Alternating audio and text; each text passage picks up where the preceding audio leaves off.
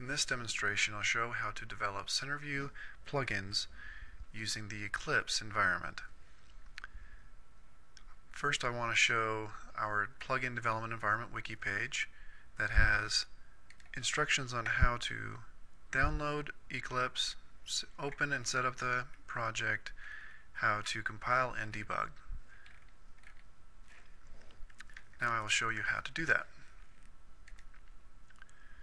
With Eclipse open, I'm going to select Import.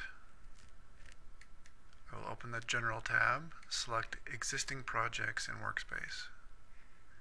Now I'm going to browse to the Corda CenterView Server Plugins directory.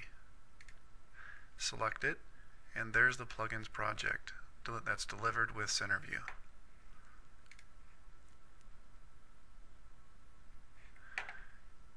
Now I'm going to switch perspectives to the debug perspective.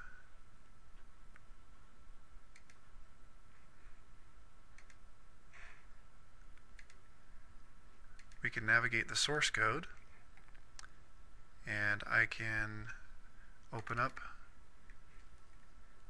the source code. In this example, we're going to take a look at the row highlighting plugin. We'll place a breakpoint attached to CenterView Server and step through the code. So I will go ahead and now set a breakpoint. And now we need to attach to CenterView. We deliver a configuration. It's under Remote Java application called Remote Tomcat 8000. With that ready, I will now start the CenterView server in debug mode.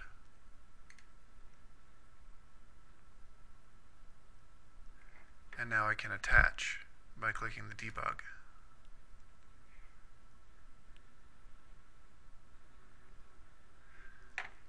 We'll click on the debug perspective, and we are ready to debug our application. So now I'm going to launch the CenterView Builder,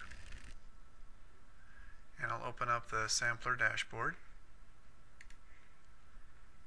which is under Examples, Sampler.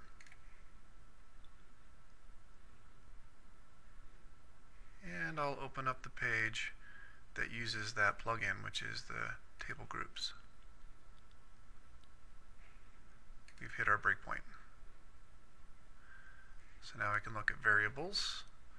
I can step over the code, and we can look at variables. I'll go ahead and let this run. Now we'll make a modification to the code and compile it, and we'll show the change.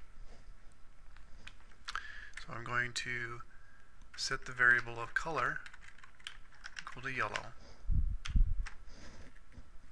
What this is going to do is hard code the value of yellow for the color. The color is used for the background color as the cursor moves over the rows. In this case, it's a brown tan color. Now we need to compile this new code. So I'm going to switch my view to the ant view, and I'm going to add build files, and under plugins select the build XML file. And now I will run the compile target. It has been built. So now we need to stop and restart the CenterView server for those changes to be applied.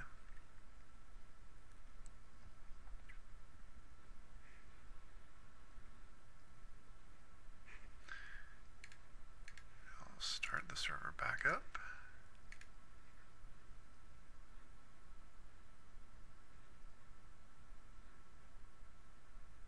And now we can reattach using the Remote Tomcat 8000 configuration.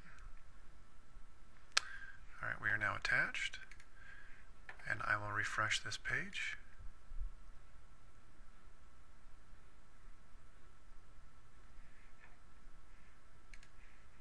We've hit our breakpoint,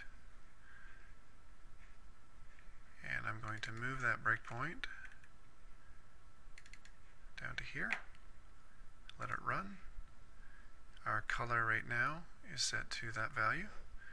We will now step over. Our color is now yellow, and now we'll let it run. And we'll come back over to the builder, and as you can see, our background color is now yellow.